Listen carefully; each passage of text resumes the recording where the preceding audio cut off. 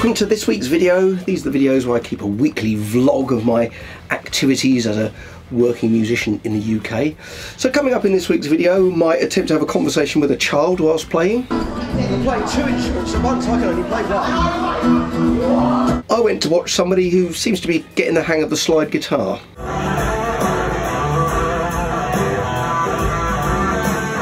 And I get a new pedal. So before we get to the clips, I'm going to mention my new album again, which I've mentioned the last few weeks, but why not? It took me 2 years to make it, so I'm making as much noise about it as possible. Here it is on CD. I'll put some links in the description if you want to get a CD, but it's available on all digital platforms if you want to have a listen. It's also available on my website, which is iamtjwalker.com. There's a music page on there where you can listen to the whole album. And there's some links on there as well where you can download some bonus material like the lyrics, etc, etc. But I also want to mention that I've got a live show. I'm supporting an artist who's over in the UK from Nashville on the 18th of November, which is next Friday, and it's at the Lewis Con Club. Lewis is near Brighton on the south coast of the UK. So if there's anyone watching who's near, please come along. It'd be lovely to see some people who have been watching my YouTube channel who are there because they've seen me on there. So come along. I'm doing a support slot before he plays. I shall put a link in the description for where you can get tickets, but yes, it'd be good to see you if you can make it. This first clip I'm going to show you is similar to what you might expect at the gig.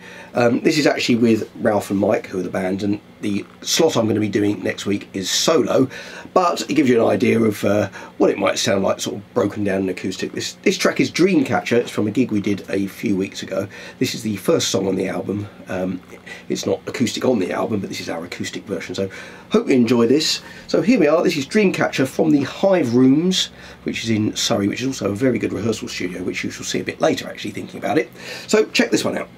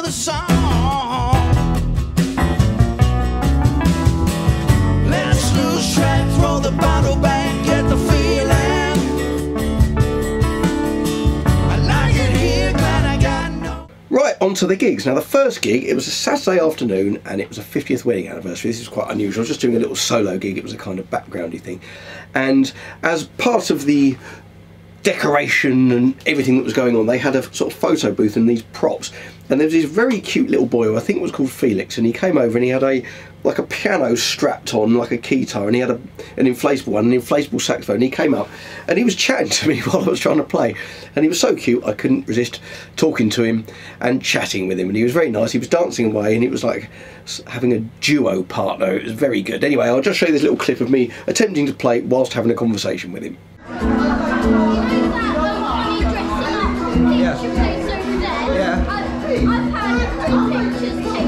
Have you?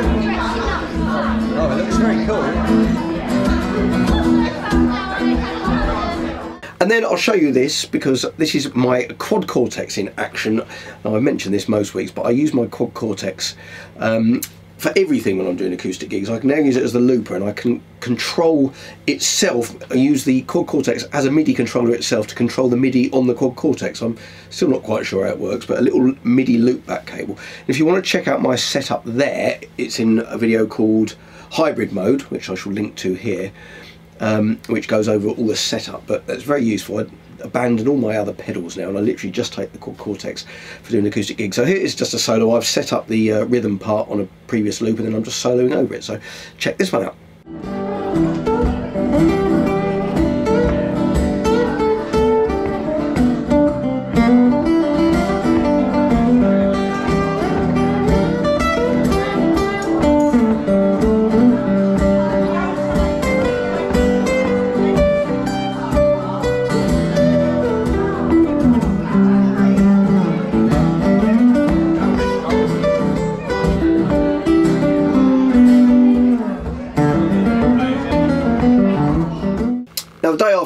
was the day when I went to see this person who seems to be getting the hang of playing the slide guitar. I went to see the Tedeschi Trucks band at the London Palladium. That was great. Beforehand I went and met some other musicians. It seemed that most of the musicians in the UK were there watching it.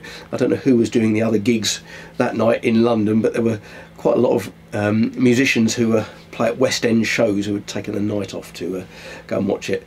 And I'm going to show you some clips of it, but I have to say, going to watch someone who is fairly indisputably the best in the world at what they do is a fairly humbling experience, and it was absolutely fantastic. So let me show you this little clip.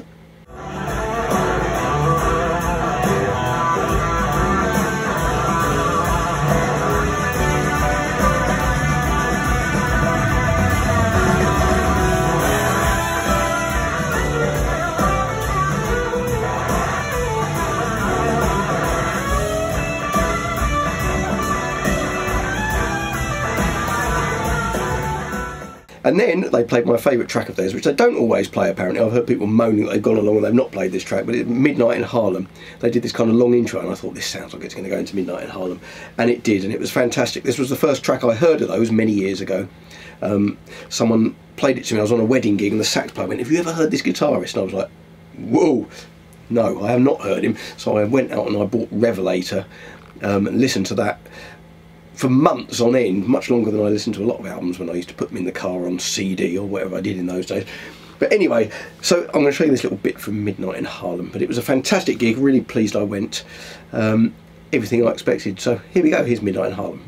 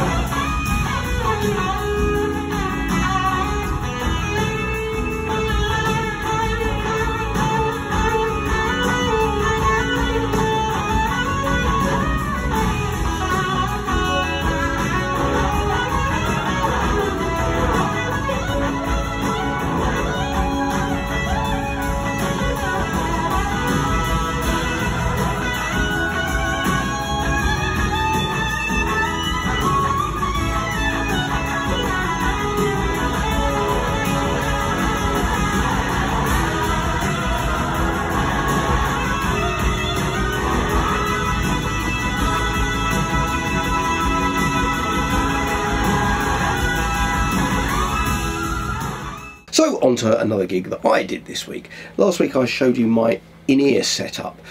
I've been struggling, I've had a cough for a long time, and although I haven't lost my voice, I'm struggling with stamina at the moment. So I've been using my in-ear monitors, and I used them when I was singing on one of my regular gigs, which I showed in a video last week. And the particular in-ear monitors I've got, they're moulded, and they're from a company called ACS, but they also have a filter in, and they work like standard earplugs, so you're attenuating the sound. You're hearing what's going on around you, but like the volume's turned down and protecting your hearing. But in addition to that, you've got drivers in there, so you can plug it into a monitor output and you can hear yourself. But you don't have to have everything in the band mic'd up, because you can hear the band ambiently, and you can just put a little bit of what you need in there. So that's been very useful, and that's what I did on this gig that I'm about to show you. But in addition to that, recently I bought myself one of these, because a lot of gigs I go to, the soundmen put these microphones on the guitar amp. Now it's these ones that they're square, so they're designed, you can tie the cable around the handle of the amp and you just lay it flat against the speaker grill. Now this is a Sennheiser E609. They also do a 906 which has a little switch on it, which people have said maybe get that one, but they're twice the price, and all the ones that I enjoyed the sound of were the cheaper one. Fortunately, makes a change, doesn't it? They don't have a switch on, which I think is a low cut or something similar, but these are great. They're not too bright, and what's good about them, and what I did on the gig that I'm about to show you, is I dangled it over, and I didn't put it too close to the centre of the speaker because that can be quite harsh. I put it over to the edge, so just a little bit of that feeding in with what I can hear acoustically as well. I'm really getting there with the in-ears, so yeah, I would advise getting one of these. They're not very expensive if you're doing your own sound, but a lot of sound men use these anyway. And I will do a video where I'll show you the difference with these, but I haven't had time this week because I've had too many gigs. So here's the first clip. Now this is interesting because when I listen back to this, the guitar on stage is much quieter than it would normally be if I'm not using my in-ears, because it was really loud in my ears, or really clear in my ears, because obviously you're hearing it from as if you're putting your head against the speaker cloth. It was interesting, you know, compared to the drums, acoustically it's quiet, but we had it through the PA, so out the front the balance was fine. But anyway, interesting. If you're getting moaned at for being too loud, get some in-ear monitors and one of those microphones and it should sort it out. But here's a solo just so you can hear the sound. I'm using my Tyler Strat on here, so this is through my Milkman amp, which I've shown in previous videos, and my standard pedal board.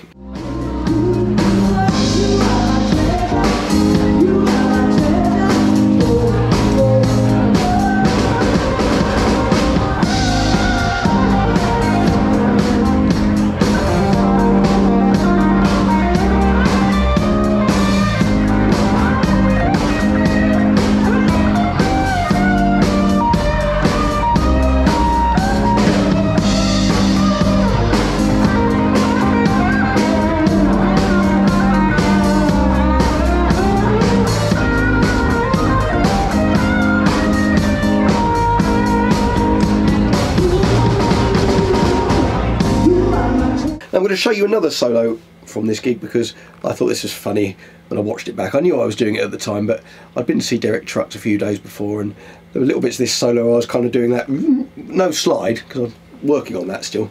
Obviously just after I went to see Derek Trucks, I spent the next 12 hours googling SGs and which is the best glass slide to use, which is always what you have to do when you've seen someone who's rather good at something. You think, I can try and do that. Anyway, I was doing some kind of trying to do some Derek Trucksy type licks, not very successfully, but anyway I thought I'd show you this because it made me laugh anyway.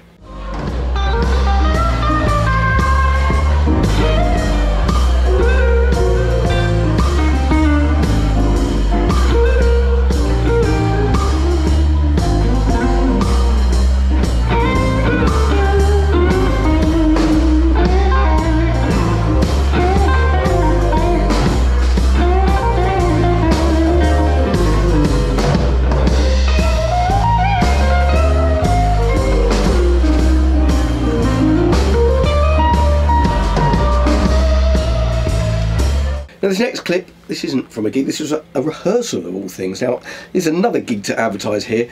If you live anywhere near Basingstoke in the UK, I'm going to be doing a gig with the Robin Scott Band. I think I've shown clips of that on my videos before, but Robin's a fantastic keyboard player and singer, and we're doing a show. It's called Live from the Troubadour, and we're doing lots of songs from the kind of 70s singer-songwriters like James Taylor, Jackson Browne, Carole King, the Eagles, Elton John, basically anyone who played in the Troubadour in LA in the 70s. That's the kind of theme for the show, and it's on the 19th of November, and I shall put a link in the description for that one as well. It's only £15, so come and see us. It's a fantastic band and some brilliant songs, so looking forward to that one. But this was just a rehearsal from that.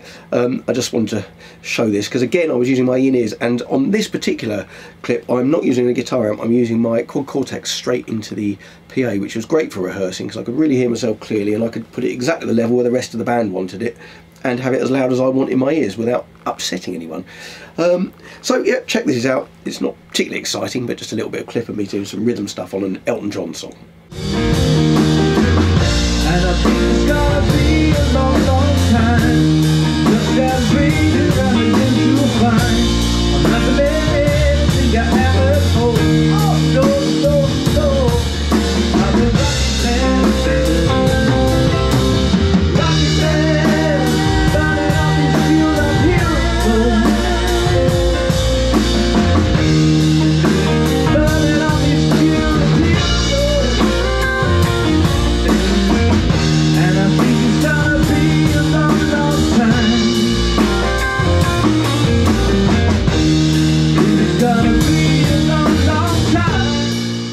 Now this final clip, I'm not going to show you much of this gig because I'm going to show you this on next week's video, because I only did this gig last night, so I've only managed to grab a little snippet. But one day this week I went and bought myself a new pedal. Now this is very exciting. I wanted one of these for absolutely ages, and I'm not going to reveal it. Here it is, the mystery pedal in here, and I'm not going to reveal what it is.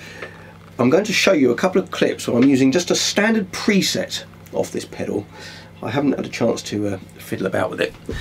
So if you recognise the preset or any of the sounds, because there's one on here which is a rather silly sound. It wasn't during a song, it was in between. And another one where I did a solo and play that funky music using one of the more extreme sounds, which I probably wouldn't have normally used, but because it's new, the pedal, and the novelty hasn't worn off, obviously I'm playing with all the silly sounds and using it in every single song as much as possible. So if you recognise these presets, please leave me a comment, see if you can guess what pedal it is I bought, and I shall reveal it in next week's video. I'm just going to show you these couple of short clips, and I shall show you some more footage from the gig with this pedal, plus I expect any gig I do in between now and then will be covered with the new pedal. Obviously you have to do that when you get a new pedal, don't you? Right, so this first clip, a little bit of noodling around in between songs when I was just scrolling through the presets, and I found this one. Very silly, see if you recognise it.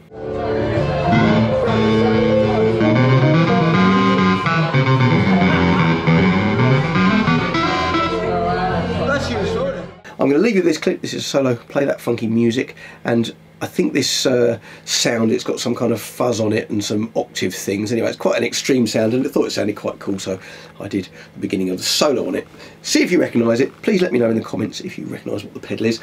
And thank you very much for watching. I hope you enjoyed the video. I'm bringing out new videos every week. I release them, is that the right word? Upload them, whatever, at 7 PM UK time every Friday. So thank you very much for watching, and I'll hopefully see you next week.